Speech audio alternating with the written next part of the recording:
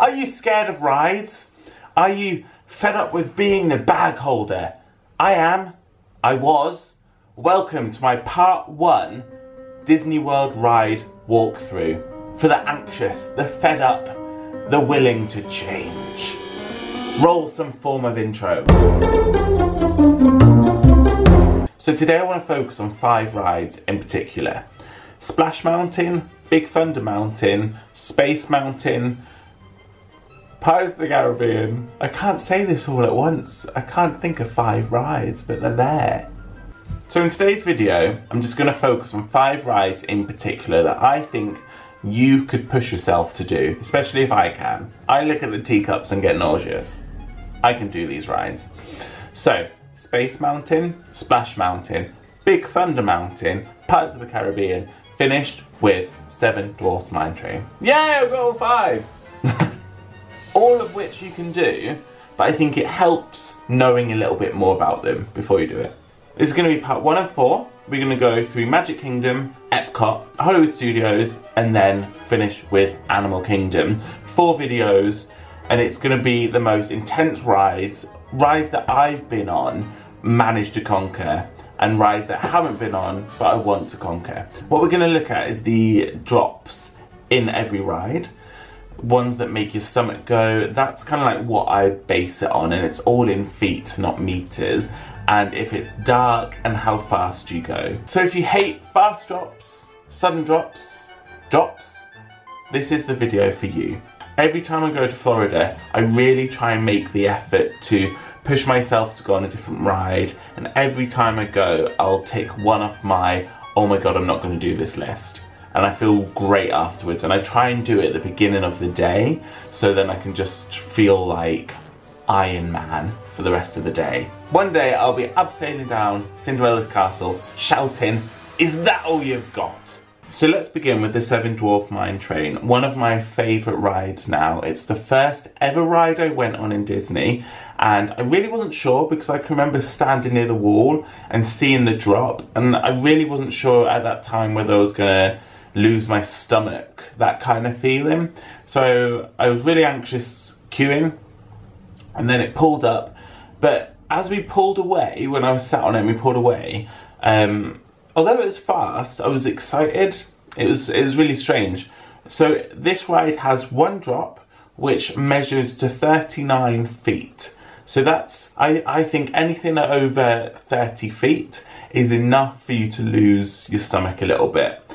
I still hold the railings at this point, and I still can't open my eyes. And I do think it depends if you're at the front or the back. I think at the back you go quicker, at the front you go slower, because obviously you've got to wait for the back to catch up. This ride is really enjoyable. Each carriage swings, and it has a great story. It's a traditional ride. It doesn't have a dark part. You go in this little cave, and then there's all the dwarfs singing. It's really not scary at all. I think it reaches a maximum of 34 miles per hour, which is just enough to enjoy it. So I would definitely recommend this ride. If you're thinking about not going on it, you really have nothing to worry about. I would definitely make this one of your first rides you go on, because you will keep going on it. And if it's coming from me, and I can do it, you can do it. Believe in yourself.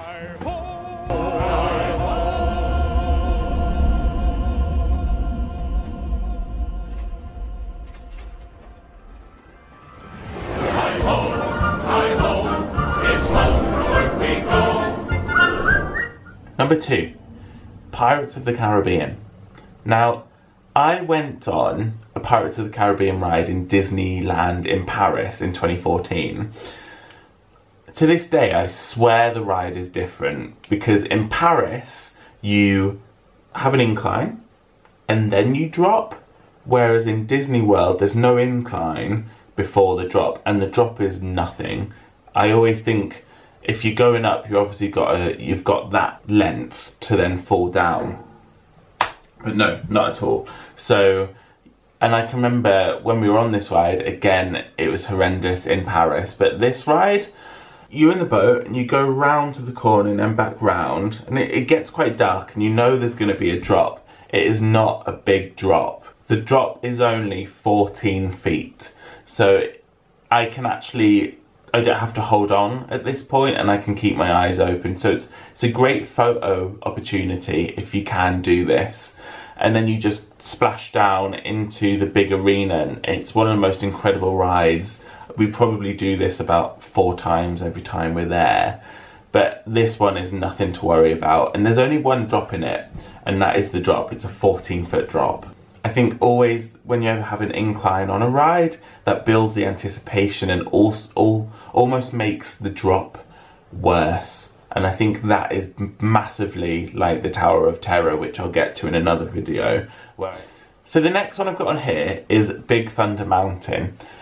I apparently loved this when I was a little kid. Again, that was in Paris. But there's something about this ride that I will go on and I won't be nervous for. But when I'm on it, I think the worst bit for me is I feel like the seat guard, doesn't go down far enough. So when you're going around all these turns and twists, I feel like I'm sliding around and I'm gonna come out of my seat. I don't know if that's what it's supposed to be, or whether I'm always in a carriage that's broken and I might actually die. If someone can clarify this, that'd be great. So, although there's a few drops in this one, the biggest is a 39-foot drop, which is the same as Seven Dwarfs Mine Train. Dwarfs? Although there's a 39-foot drop in this one, which is exactly the same as Seven Dwarfs Mine Train, this one feels more intense. Although it's only 35 miles per hour and Seven Dwarfs Mine Train is 34 miles per hour. So I don't really know where the intensity comes from. I think it's all the little hills and round the corners. It's quite abrupt. I also feel G-force at some points, which I don't on Seven Dwarfs Mine Train. So I guess when you're looking at speed and drops, sometimes that doesn't necessarily help as much because it could still feel a little bit more intense. And it does feel more intense. I know a lot of people have said that you should ride Big Thunder Mountain in the dark. I did it and it was a lot more intense than in the daylight. You can't necessarily see all the drops and everything. It just feels like you are on this runaway train, which is obviously what people go for. But still, I wouldn't not go on this ride. I do really enjoy it, and I think this one we probably do once or twice. No more, because I don't enjoy it as much as Seven Dwarfs Mine Train, and because Seven Dwarfs Mine Train is there, I would just prefer to go on that. So we're now on number 4. This one is Splash Mountain. Now, I've been to Disney World twice. The first time I didn't go on it because the drop looked horrendous. So again, I got home and I was searching the drop and I was just doing a lot. I was looking at POVs and I still wasn't quite sure. But then Leon was like, yeah, we're going to book it. We're going to do it the first ride. We're going to book a fast pass. Let's do it. So I can remember queuing and I was thinking, I can't now walk out of this queue because that'll be worse feeling than actually going on the ride. I think you do have to sum up that kind of like feeling that you failed yourself, or just get over it, because it's like 3 seconds. So Splash Mountain, I did it for the first time in 2017, which was the last time you went. It was nowhere near as bad as I thought it would be. So let's start with the big drop. It's 49-foot drop at a speed of 40 miles per hour. So we've really built up the intensity, especially from the previous rides that we've gone on about in this video. However, I got the impression that, again, the incline was worse than the actual drop because the anticipation, and you think it's going to be worse than it actually is. But also, as soon as you get that feeling of your stomach dropping, it doesn't necessarily matter how long it goes on for because you've got that horrible feeling anyway. So if we're looking at a 49-foot drop, and Seven Dwarfs Mine Train was 39, it's only a 10-foot drop more, and that's probably less than a second extra. So that's how I kind of calculate things. I can remember it feeling a lot longer than Seven Dwarfs Mine Train drop. I think it's probably a little bit steeper as well as the actual drop itself. But I think as soon as that happens, you might as well, you can be on anything really. So this ride does not have one drop. I think it has about 3 or 4. They're small drops, they're really nothing to worry about, especially because you keep seeing the big drop when you go round the actual ride. I feel that you almost forget about the small drops because you're so built up about the big one. Do this first if you're going. If you are nervous, do it first. Get a fast pass, don't think about it, because again, I felt invincible after this ride. I felt incredible, and it really just sets the tone for your holiday. Instead of maybe doing it last, having your whole day and then talking yourself out of it, it really spoils your day because that's all you can think about. This is if you are really worried about rides as much as me. So push yourself to do these rides and just get it done. So my last ride that I'm analysing from Magic Kingdom is Space Mountain. I've never ever done Space Mountain. There's only one big drop in Space Mountain, I think, which is a 26-foot drop, which again is nothing, but mixed with the fact that it's in the dark, it might feel like it's a little bit of a bigger drop. So it really depends. If anybody has ridden this ride and can talk me into it, please comment, because everyone says that Space Mountain is one of the best rides to go on. So you've got a 26-foot drop and a 28 miles per hour speed that it gets up to. That's its top speed. So again, that probably feels a lot quicker in the dark, because if you think about the statistics here with the drop and the speed, we've conquered worse. We've done the Seven Dwarfs Mine Train, and then we've also done Big Thunder Mountain, Splash Mountain as well. So this should really be nothing to worry about. So is Space Mountain as intense as people say it is? Will I enjoy it? If you've watched this video and you think I would enjoy it from what I've been saying, please comment, because I may just try it in September, because we're going back in September this year. Other rides I'd like to mention. Haunted Mansion is one of my favourite rides. It's not scary at all, although it probably should be because of the name. It's not scary, you just sit in it and you just enjoy the ride. I think Leon told me the actual creators of it couldn't decide whether they wanted it scary or comedy. So at the beginning you've got a little bit more of a scarier part, and then part 2 you've got a little bit more of a comedy vibe. You can tell when it switches. I think it's when you go into that big room. Pan's Flight is one of the best rides I've ever been on as well. It's very similar to the E.T. ride in Universal.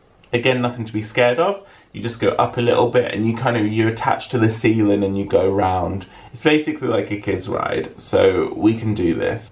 The People Mover is also a really great ride to go on.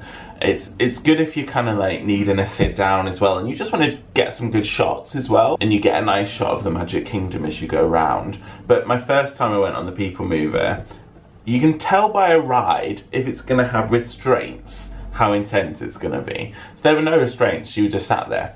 But then all of a sudden we went into this really dark patch, and this dark patch felt like it lasted about 5 minutes. And I remember we also didn't move. I think probably the ride had issues or something. And then all of a sudden we went near the Space Mountain ride, and I suddenly thought, oh my god, you've conned me. We're going on Space Mountain. I had a bit of a freak out, because you do actually see quite a lot of Space Mountain, but you just basically go through it. So that was something that I didn't realise, but again, really good. There's nothing else that I could really talk about that could be an issue for people that don't like rides in Magic Kingdom at all. You've got some really good rides, and I definitely check out Jungle Cruise. And one of my favourites as well is the Hall of Presidents. I just find American history really exciting to watch and learn. Although when we were there, Barack Obama got a cheer, Donald Trump got a boo, and we were just sat there in this room full of Americans, and we kind of just edged out the way. That was a little bit awkward, but it's still really good. So anyway, that's part 1. Next one we're going to do Epcot. So we're going to have a look at some rides in Epcot, and then hopefully this will help you. Again, if you have any advice on Space Mountain ride and you think I should do it and I should kind of like, we can do this. Anyway, thank you for spending your time watching this video. I hope it's helped, and I hope you really do conquer your fears, get on those rides and just enjoy yourself, because Disney is the place to enjoy yourself. Thank you for watching, and I'll see you later.